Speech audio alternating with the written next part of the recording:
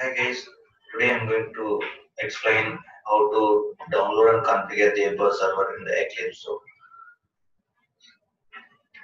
I'm considering that the pre-request as the JDK already installed and the Eclipse is available in the server project also it's configured. These three steps I'm considering as a pre-request. So I'm assuming that the existing web application is available in the Eclipse.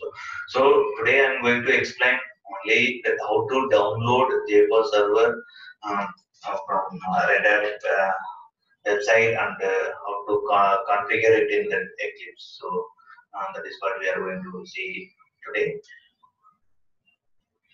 So as a first step, we need to download the Jboss server. So we can download Jboss server from Red Hat website. So since that is Red Hat product, so we can download it from Red Hat.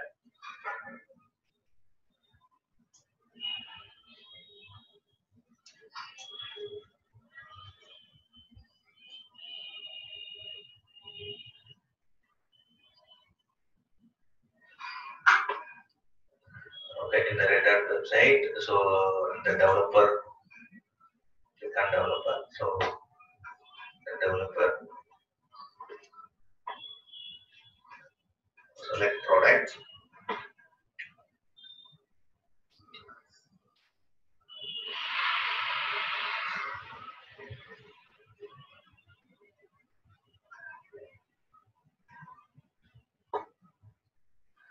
View downloads, Jboss Enterprise Application Platform. So in this, so I'm going for Community Edition. So click on that Community Edition. So here that will show that available downloads.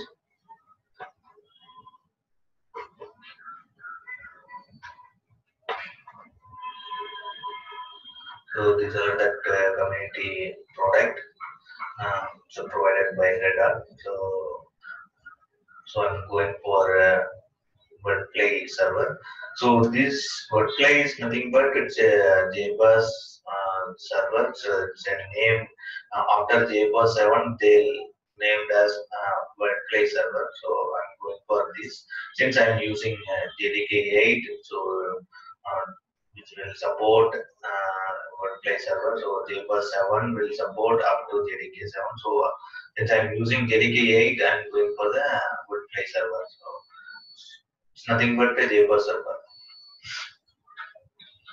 So I'm good for the stable version. So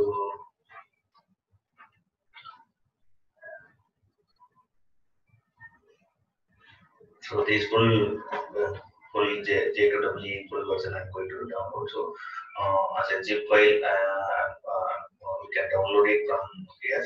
So since so I have already downloaded and completed that in my local system. So I'm going to use that. So the server is already downloaded. Once it downloaded, then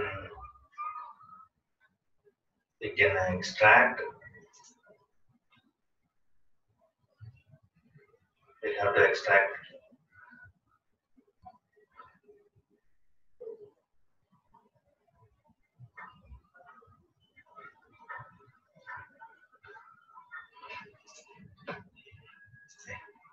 Now once it's extracted, then now we can configure it from the Eclipse. So I'm going to open my Eclipse.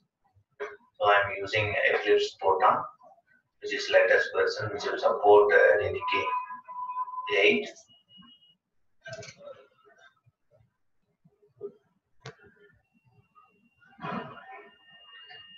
JDK and Eclipse is already installed as a pre-request for this video.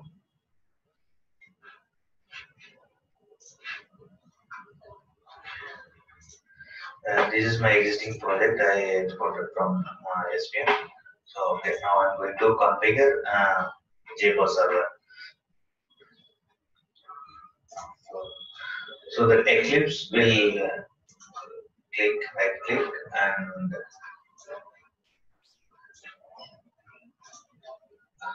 Jboss will come up with the default server plug, plugin tools like default plugin, Apache Tomcat.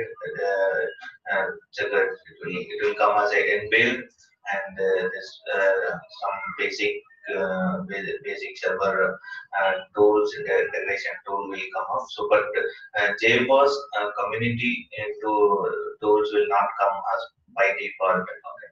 So we have to download the Jboss tools to integrate our Jboss application server in the Eclipse. So it's required to download Jboss tool. So we can download it from the tools jboss.org website.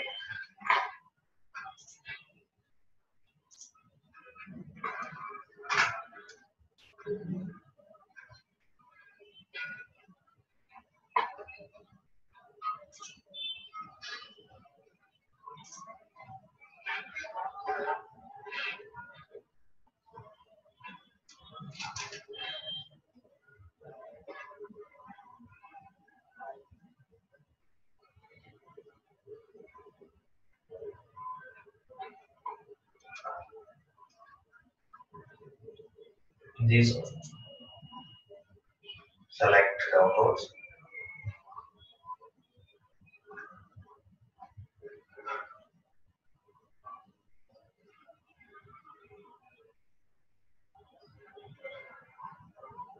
Then I'm going for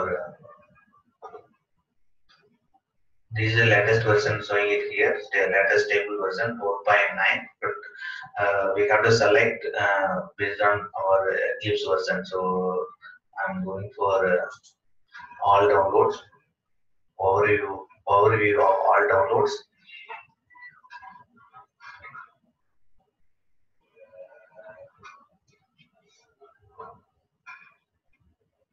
So here it will show the few latest version respective Jboss tools and Eclipse version. So since I'm using the Jboss Proton 4.8.0, so I'm going to download this Jboss tool integration stack 4.6.0.5 final. This is a stable version, so I'm going to download.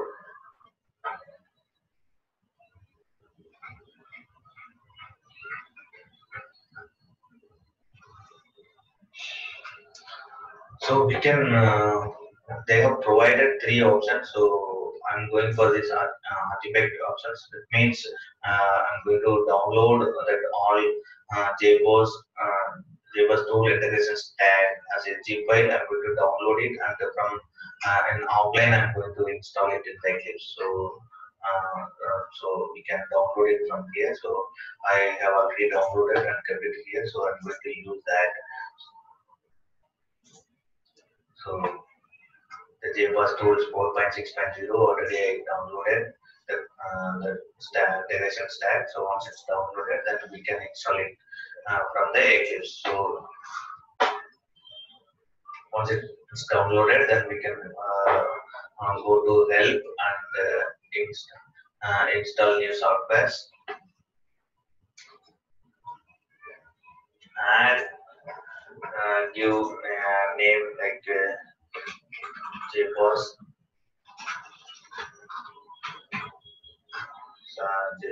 Jboss tool and we can give it any name, and here we have to select our zip files. So no need to extract. So just we can keep it as a zip file. So just select the zip and add. So once it added, then it will show that it will show all those integration tools. So we are not going to use all those things. So I'm going to use only the Jboss server integration tool.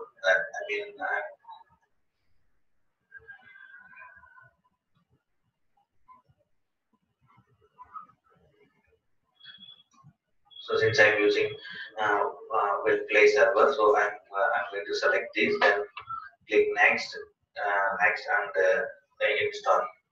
So we can do this.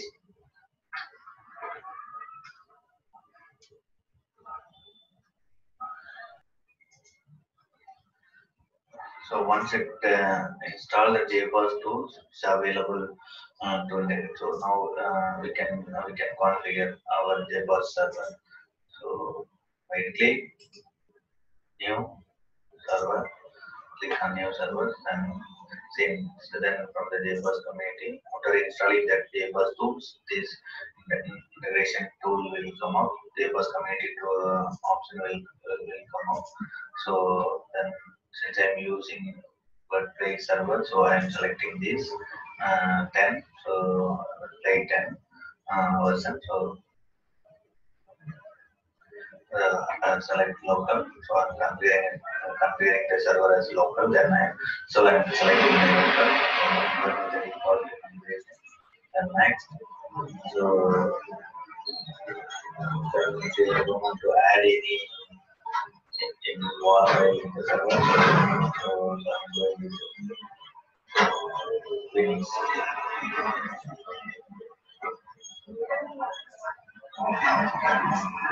So once it's configured the server, then we can start the server from the Eclipse itself. So I'm going to start the server now.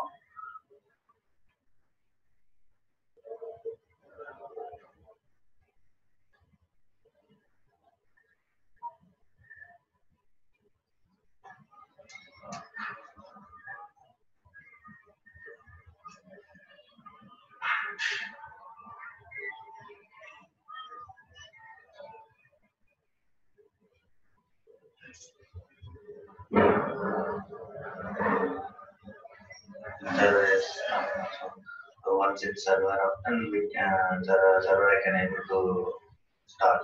So then after that, then we can build our war file. I'm using my own build, so I'm going to run to build the war file.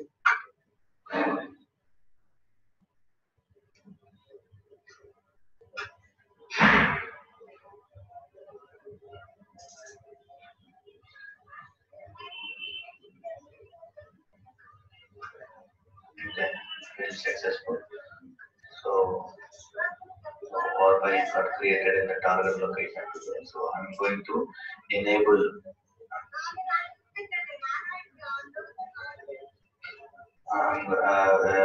so we have to mark it as deployable. Or since I have already marked as a deployable, so since marked as a deployable, it will be available for add a demo. So we can add that war file and we can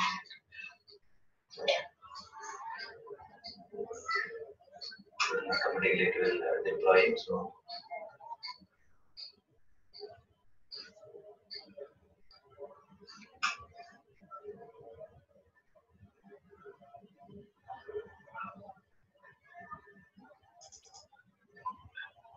okay, it's deployed. So it's registered with the contacts, root context.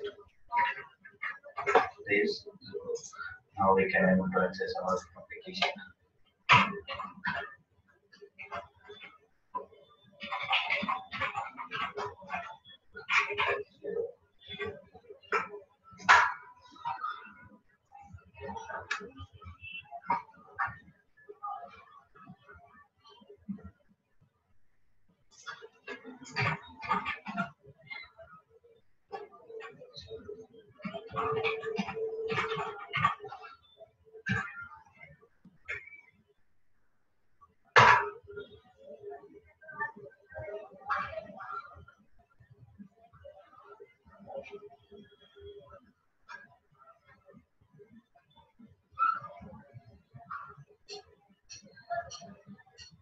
Okay, so now the application is on. Thank you for watching. If you have any questions, post it in the comment.